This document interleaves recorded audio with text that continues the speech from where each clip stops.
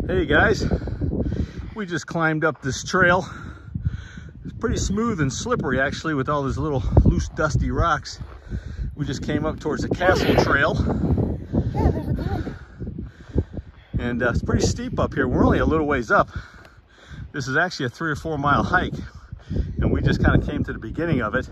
But look at this place, right? Oh my gosh, can you imagine being some of the first folks coming across the continent and seeing this kind of place? They had to get their horses over this too. Yeah, everybody had to come through here. Horses, animals, wagons, whatever. I don't know, this is pretty cool.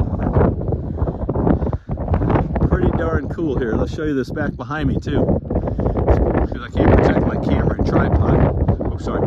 And we want to try to get to the visitor center here.